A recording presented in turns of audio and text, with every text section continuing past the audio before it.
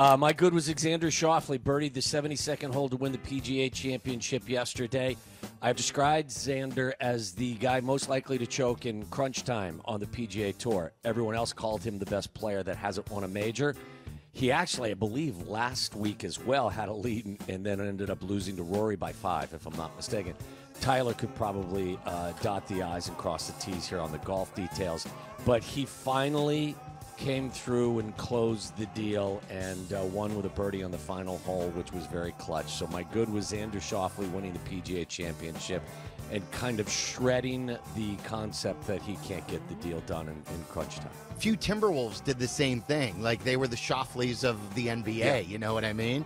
Down the stretch, maybe someone's going to pull that out. I'm going to go with this video that I sent you guys. I don't know if people caught it. Like, it was all the rookies, first rounders were together this weekend. I believe they were out in California because I think they were on USC's field as they were like showing off the new uniforms, their new team uniforms. Rome was there and Caleb Williams was there. And then they got together for a breakfast. And at this breakfast was Tom Brady and Jay-Z were the featured guests. Michael Rubin from Fanatics was also there. Those are the three voices you're going to hear in this. If you haven't seen this on social media, it's really good. You'll hear it here with the audio version it starts with Brady, and they're giving them lessons on work ethic and what they need to do as they enter the NFL. This is just gold. When you have 53 guys on the team and you think it's about you, it ain't about you, it's about us. And the biggest problem I see with a lot of the young players today, you guys are making it too much about I and me because of social media, because of branding and all that. It's fine. You're not going to win. There was a difference between being a star and being a champion. Your talent gets you there. You know, your work ethic and your discipline takes you to where you want to be. Every day of practice is important. You know why? Because when I was on the Patriots and we had 20 years winning, every day was a big day. I treated a preseason game, I treated a regular season like it was a Super Bowl. So when I got to the Super Bowl, it was just another day for me. You got to know who you are because those moments going to come. You're going to be down 28-0. You got to say, all right, I know who I am. I'm going to go get it. I'm unrelenting. Like, I will not quit in anything I do. And I never got there on, educational background. I never got there on skill. It was work ethic and hustle. There should be nobody in your life that should have higher expectations for you than you. You're going to evolve or you're not. You're going to keep evolving or you're not. And if you're not, the world still spins. If you're forever curious, you'll always keep getting better. And I love that Caleb Williams was like right next to Brady as well, soaking it all in. And I know they have texted throughout this offseason. We've heard about that from Caleb Williams firsthand. But that's just very cool to hear from those three guys who are just self-made men. Good I stuff. hadn't seen that or heard that prior to you sending that out to us today. That was really cool. That was a really good message by all three guys. Yep. What do you got, Tyler? What's your good? My good, it was a bad weekend for the Cubs, but another great start from Shota Imanaga. 7 shutout innings, 7 strikeouts, only allowed 4 hits to the Pirates. And it's unfortunate that they only could muster up 1 run in that game, but he now has since lowered his league-leading ERA to .84 for Shota Imanaga. Was Bellinger safe? I don't think he was. I think he was. I thought he got the toe down. Did you? I thought he did. I didn't think he got the toe down, and then he definitely hits the ball out after. I'm concerned about this play at the plate luck that the Cubs are getting earlier in the season, because if that pendulum starts to swing the other way, we could be in for some very frustrating losses, as if the losses already have not been frustrating enough. Right. Kevbo, what do you got?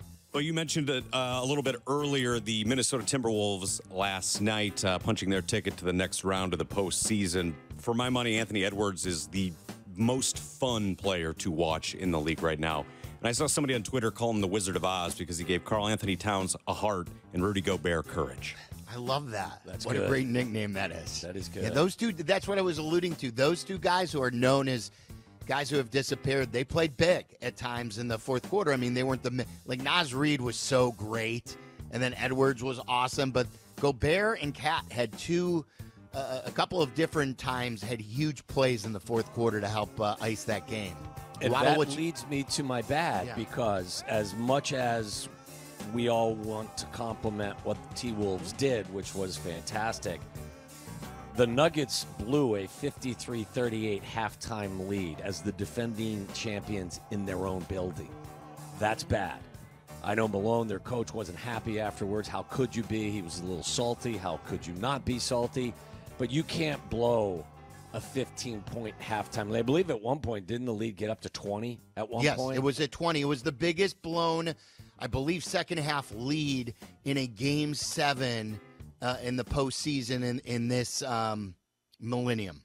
Yeah, that's like... in the last 25 years. Do you call that a choke job, or do you say that the T-Wolves went out and won that game, or a combination of both? I think it's both, but I think when you're the champs and you're at home and you don't protect a 20-point mid-third quarter lead, that's on you. That qualifies as a choke. Yeah, for sure. So that's my bad.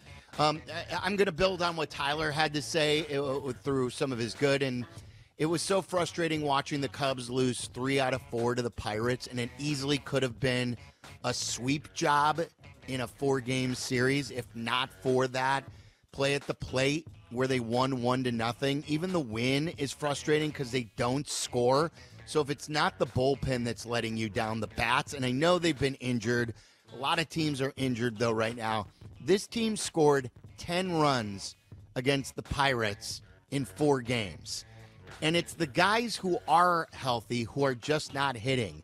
Ian Happ, we talked about last week, Waddle. He is usually not a good first-half player, but he's got to be way better than he's playing right now. There's just not enough going on offensively with the Cubs, and they are blowing great starting pitching. And that's the most frustrating part of this whole thing. So they need I don't know what they're going to do. Maybe, these guys come back and Seiya starts picking up where he left off after he gets into more of a rhythm, and Swanson comes back. And by the way, the Cubs totally miscalculated the Nico Horner injury.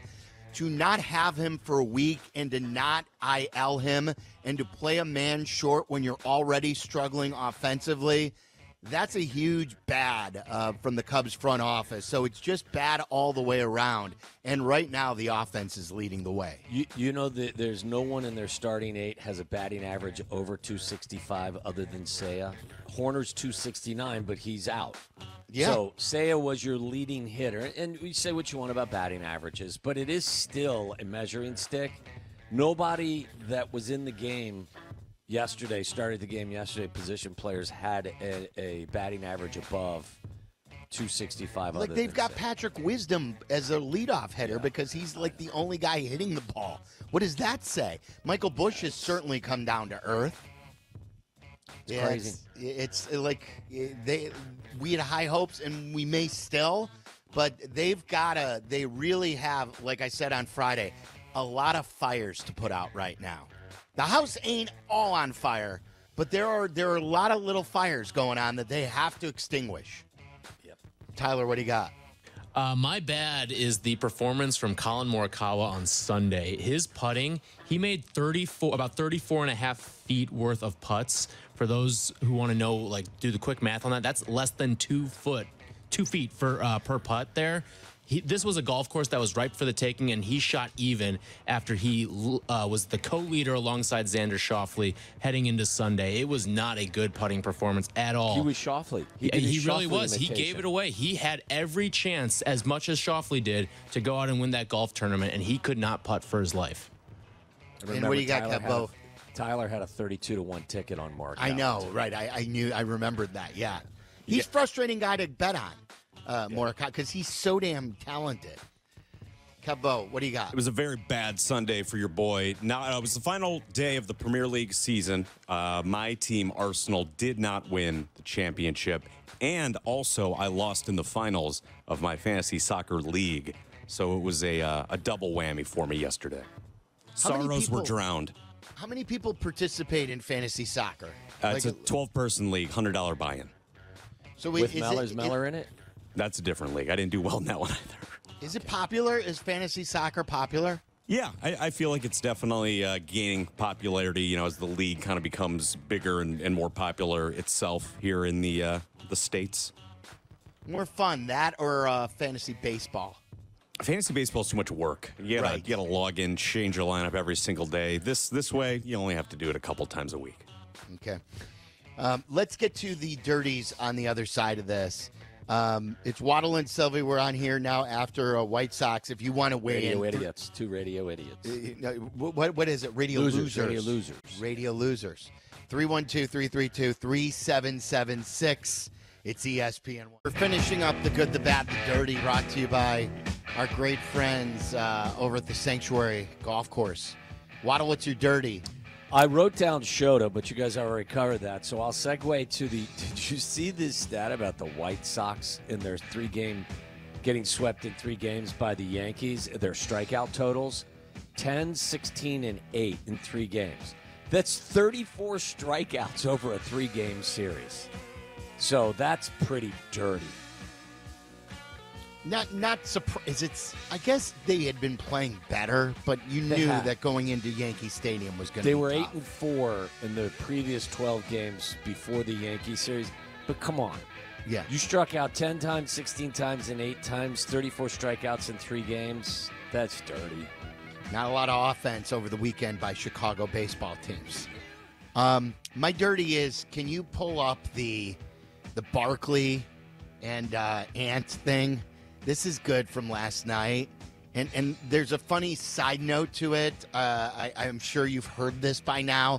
This was post-game yesterday. Barkley talking about how the TNT crew now is going to Minneapolis as a show. Take a listen.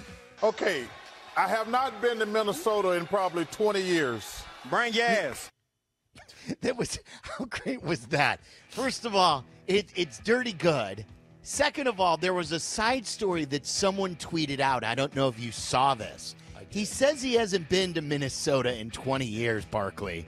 And someone said, I was standing next to Charles Barkley in 2019 at the NCAA tournament. When Auburn got beat. Yeah. He was there 5 years ago. Yeah. I guess he was thinking NBA related. Maybe that's the situation, and he just forgot where he was for the NCAA tournament. But it's hilarious. Bring your ass. But Bring your ass. And that's so good. Like he's so good on the court and off the court. Did you hear him and Cat too after the game? Yeah. That About was losing? good too. Yeah, we could play that. Do you have that too, Kev-Bo? That was a comedy show. Sure do. This is for either one of you guys. And usually in NBA history, it says you have to lose and lose big before you win. What is it about this team that says we lost last year? Yeah, but that's different. You have to lose at a bigger stage. Usually, teams usually. It's the playoffs. We lost last year. We lost the last 2 years. How much more we got to lose? Yeah, how much you want us to lose? Been losing for 20 years. I mean, that's just the truth, dog.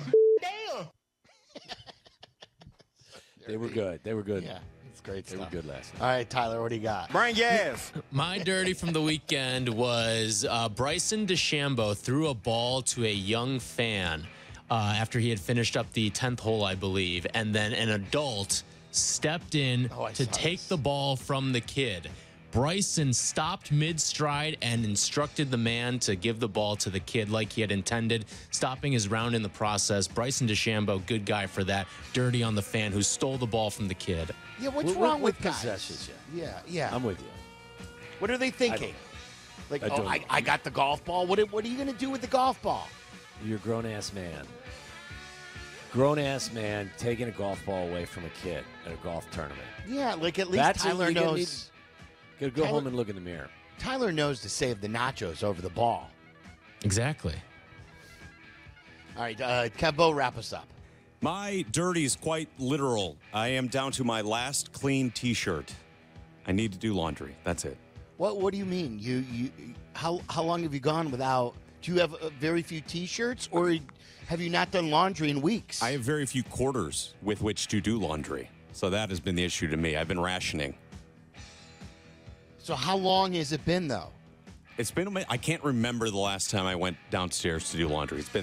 I am running low on everything right now. It's dire. Just turn them inside out like your underwear. Rewear them. No, that's not a real thing. Oh, yes, it is. Do you get more than 1 day use of a T-shirt? Oh yeah, unless I'm like spilling or being a dumbass. Yeah, I get a couple days You out are of it. one lazy dude, aren't you? Yes. You want to take a guess what shirt he's wearing right now? White Sox? It's a black White Sox shirt. It is a black shirt. It is not a White Sox shirt. It is a black Bahamas shirt with the slogan, "It's better here" on it. Never been to the Bahamas, by the way. Dude, who bought you the shirt then? My parents, they were in the Bahamas. Like, oh, you like black T-shirts? Here's another one for the collection. That you're never going to wash. How old are you when your parents stop bringing you back T-shirts? Oh, they'll never stop. If they haven't stopped by now, it's How old's the shirt? months. It is a new Months? shirt. This is the first time I've ever worn it. This is great. Your mom and dad still bring you back a T-shirt when they go away. They're thoughtful. They're We thoughtful got you a people. souvenir. That is sweet. Yeah, very that's sweet very people. sweet. Also, I'm a spoiled adult man. They bring Who you needs- back some puka shells from the Bahamas as well? They should send you some quarters while they're at it. That would help. Maybe they're listening. Keep your T-shirt gifts and give me some quarters. I'm bringing in some quarters